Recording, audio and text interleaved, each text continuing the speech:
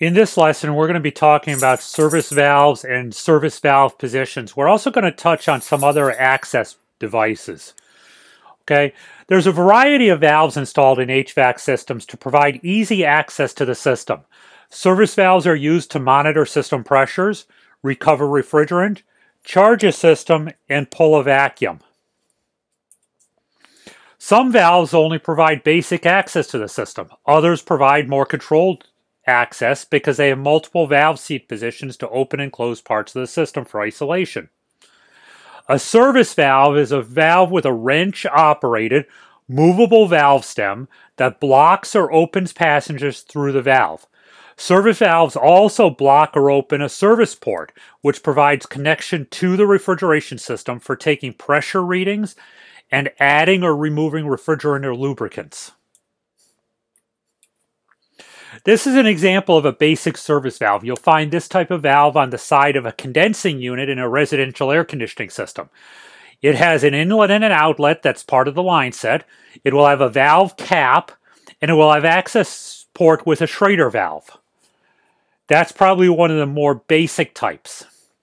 Okay, service valves give the technician an opportunity to seal off part of the system while installing gauges, recharging, or evacuating a system. Most of them require use of a service wrench, a refrigeration service wrench, to turn the valve stem. The valve bodies are usually made of drop-forged brass. The service valves must be leak-proof, where the valve enters the valve stem and enters the valve. Similar to the refrigerant cylinder valves, service valves have packing installed around the valve stems. The valve stems are made of steel or brass. Before changing a service valve's position, sometimes it is best to loosen the service valve packing nut one turn. Skipping this step could cause the valve to leak. Now, some of the service valves you'll come across do not have a packing nut. Once you finish positioning the valve for a procedure, and before returning the system to regular service, tighten the packing nut up again. Service valves are connected to the refrigeration circuit either by flare or braze connections. They're also located on components such as compressors, liquid receivers. They are either connected to these components by pipe threads or by a bolted flange. Service valves have 4 different positions. They're back-seated, front-seated, mid-seated, and sometimes they're just cracked open. This is an example of 3 of those 4 conditions. Front-seated, you'll notice that it is all the way, the hose connection, which is your service valve connection, is closed. Back-seated, okay, the gauge port is closed because your gauge port is right here. Gauge port is right there. Front-seated, your hose connection, okay, which is basically to the system, is closed. Here, your gauge port is closed. Mid-seated, all 3 ports are open. If the valve stem is turned counterclockwise, outwise, as far as possible, the valve is back-seated. In other words, it's pulled all the way out. When service valve is back-seated, it closes off its service port from the rest of the system, so no pressure readings or procedures can be performed. This is your normal operating system position. If a valve stem is turned clockwise, inward as far as possible, the valve is considered front-seated. When the valve is front-seated, it blocks off the flow of refrigerant through the valve by closing off its regular passageway. By front-seating the valve, we're providing a passage between part of the refrigeration system and the service port. When the valve stem is neither turned all the way in or all the way out, it's considered mid-position or mid-seated. This is usually done by beginning with the valve in a back-seated position and turning the valve stem 2 complete clockwise rotations to push it in halfway. When the valve is in this position, it accomplishes 2 things. First, it allows the refrigerant to continue flowing as normal, and it also provides a connection between the rest of the system and the service port. For simple pressure readings, the service valve is usually just cracked open. Okay, basically from the back-seated normal operating position, you basically turn the valve about an eighth of a turn. It's just turned enough to lift the valve off the back-seated position. It's good practice to crack open a service valve before opening it fully. Cracking open a service valve prevents a shock pressure rush, which can damage gauges or injure a technician if enough pressure is built up. Low side service valves are found on the low side of the system. A suction line service valve is a low side valve connected into a system suction line. In many cases, the suction line service valve is located much closer to the compressor inlet than the evaporator. It's often found on the condensing unit of a split system. During normal operating conditions, cool, low-pressure vapor flows through this valve. A suction service valve is also a low-side valve that connects to the suction line and directly onto the compressor at its inlet. The suction service valve is considered a compressor service valve because it is one of the two service valves connected directly onto a compressor. Valve caps protect the service port and the valve stem when the valve is not in use. Make sure you put the caps back on and tighten them down when you're done using it.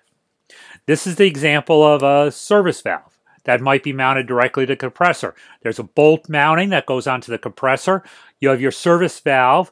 You have your suction line connection, which would go to your evaporator. And then you have a valve stem cap, which protects the actual valve itself. When a suction service valve is front-seated, the suction line's passage into the valve is blocked, but a passageway between the service port and the valve outlet into the compressor exists. By front-seating the valve, a technician can remove that suction service valve from the compressor while leaving the suction line sealed. Okay, this is just another example of the service valve. You'll see in here, this is a cutaway. You can see how the three different positions work. This currently is mid-seated. If you front-seat it, you block the suction line connection. If you back-seat it, you block the service port. By doing this small part, a technician can prepare to replace a compressor without having to recover the entire refrigerant in the system. High-side service valves are found on the high side of the system. A discharge service valve is a high-side valve that is mounted at the compressor's discharge port, providing a shutoff between the compressor and the condenser. A discharge service valve has the same four positions as a suction service valve. When the valve is front-seated, the passage out of the valve into the discharge line and condenser is blocked, leaving the valve inlet from the compressor and service valve port isolated. Front-seating the discharge service valves allows the valve to be disconnected from the compressor without refrigerant escaping from the condenser. So again, here's a compressor that has your discharge service valves on the high side or discharge side of the compressor. Suction service valve is on the low side. You can front seat both of these valves and then recover the refrigerant, replace the compressor or service the compressor, and then evacuate the compressor. And then once that's done, you mid-seat the valves again and you let the refrigerant back into the new compressor or the serviced unit. A liquid line service valve is a high side valve located in the condenser in the liquid line. In many cases, the liquid line service valve is located much closer to the condenser outlet than the metering device and is commonly found on the condensing unit of a split system. A liquid line receiver valve, LRSV, is a high side valve connected to the outlet of the liquid receiver and the inlet of the liquid line. These valves also are often three-way valves and enable the technician to charge liquid refrigerant into the system before it started the first time. Liquid receiver valves are often called king valves or receiver outlet valve. Another service valve is the queen valve, and that's installed between the condenser and the liquid line receiver inlet. These valves are useful when pumping down systems for component isolation.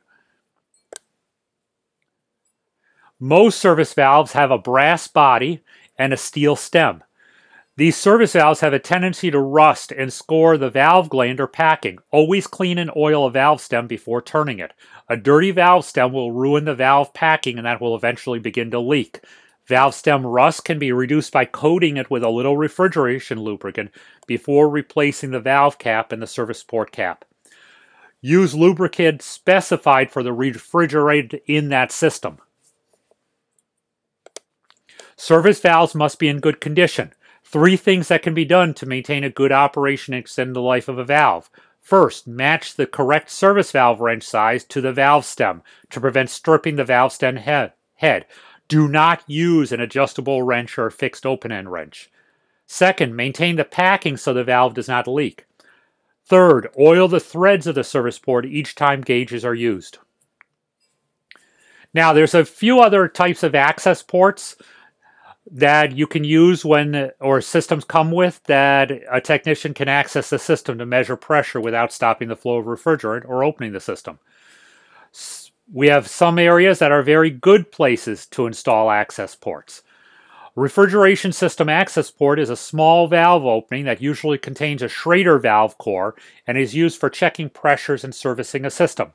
Access ports are often installed to an evaporator outlet or liquid line inlet and are typically installed just ahead of the metering device on both sides of the automatic valves in the system.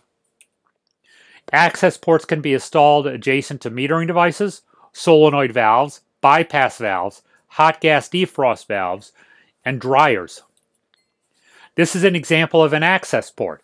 It's equipped with a Schrader valve. A Schrader valve consists of an externally validated hollow tube with a spring-loaded coaxial centered pin that blocks access through the tube. The tube can be opened by depressing the pin against a spring pressure. Refrigeration hoses that have a pin that pushes the open Schrader valve as the hoses get tightened into place. When the hoses are removed, the spring pushes the Schrader valve pin back to the closed position. Now, you can also have to install these on occasion. Okay, having external threads allows the Schrader valve to be used as valve cores inside the access ports. The valve core can be removed from the access port for certain procedures, such as pulling a vacuum. Technicians must use the valve core remover that mounts on the access port to remove the Schrader valve for charging and evacuation of systems. This tool also allows for replacing defective Schrader valve cores without losing the refrigerant charge or vacuum. This is an example of a Schrader core removal tool. It has an isolation handle, has a retaining valve to pull outward, and has an access port for your gauge access. Another way to access a system is by use of a piercing valve. What it does, it basically allows you to access a small hermetic system without access ports. The piercing valve is a valve that's secured to a length of tubing and accesses the refrigeration by piercing through the tubing. Piercing valves may be mounted on the suction line, discharge line, or both. There are 2 general designs of piercing valves. First, you have a bolt-on. Second, you have a braze-on. Now, because you cannot braze a system with refrigeration in it, brazed-on piercing valves seldom leak, but require refrigerant removal prior to the brazing process. Bolt-on piercing valves do not require refrigeration removal prior to installation, but will leak over time. Bolt-on piercing valves are recommended for temporary access and should be removed and replaced with brazed-on access valves. So that's it. So on most refrigeration systems, you will find the 3-way access valves. On air conditioning systems, for the most part, you have the Schrader access ports. On small little systems, small sealed hermetic systems that come charged from the factory, many times you do not have an access port and you'll have to install a piercing valve that should later be replaced with a brazed-on valve.